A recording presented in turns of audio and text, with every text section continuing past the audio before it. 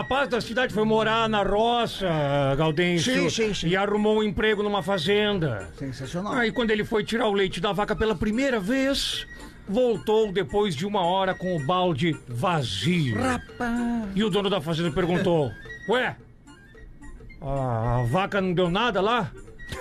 Deu sim, senhor. Deu 5 litros e um coice no balde. Rapaz! Aí os loucos no manicômio e o chefe. O chefe colocou todos em fila pra ver se estavam loucos mesmo ou estavam ali só se fazendo pra garantir um rango. Ou só se fazendo de louco. Só se fazendo de louco pra garantir um rango e a hospedagem. Aí o chefe lá, o diretor, pintou uma porta na parede. E aí ele pintou a porta, deixou a porta pintadinha. E os loucos já foram correndo lá e dava de cara na porta e tentavam arrombar a porta e chutavam a porta e tentavam e pisoteavam e faziam de tudo que dava e dava ombrada na porta. Aí tinha um louco lá só rindo e ria no canto, só ria. Aí o chefe do manicômio lá, o diretor olhou e já pensou: vem cá, tio, o que tu tá rindo aí? O que houve? É que a chave tá no meu bolso. Um Audi tá levando 5 passageiros numa estrada em Lisboa. O Audi é o carro Audi. Tá. Qual modelo? É importante saber o modelo. 2009. Não, 2009 é o ano, eu quero o modelo. Eu vou chegar no modelo, Vamos lá. Pegar a piada.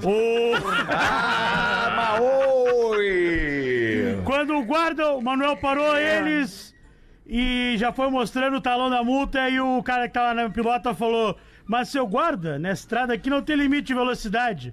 Aí o português: o problema é que os senhores estão em 5, num Audi A4.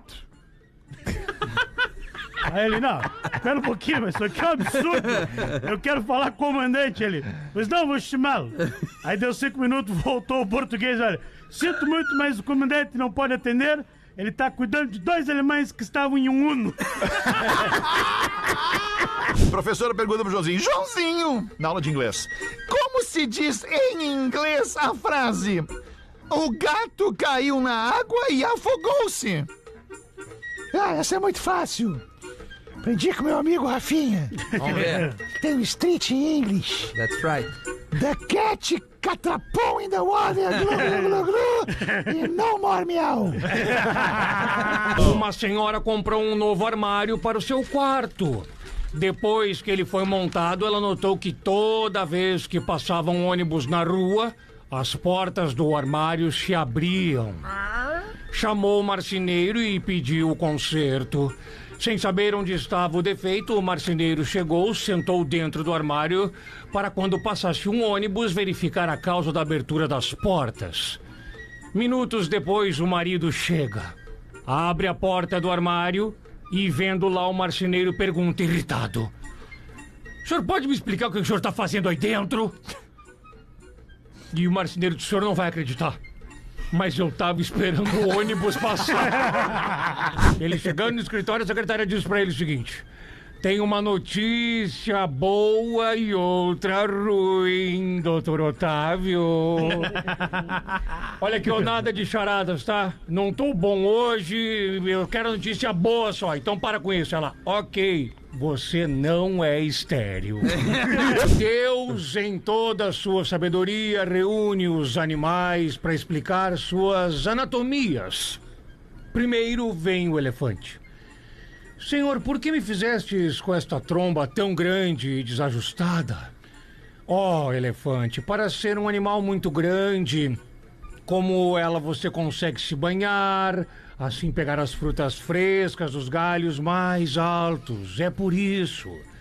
Veio a girafa e perguntou: senhor, por que me fizeste com este pescoço tão grande? Ó, girafa querida, assim você consegue visualizar os predadores mais distantes e, como o elefante, consegue pegar frutas frescas nos galhos mais altos também. Nisso entra a galinha puta da vida, bate a asa na mesa e fala: negócio é o seguinte, ó. Ou aumenta o tamanho da raba ou diminui o tamanho do ovo. Assim não tá rolando, pô.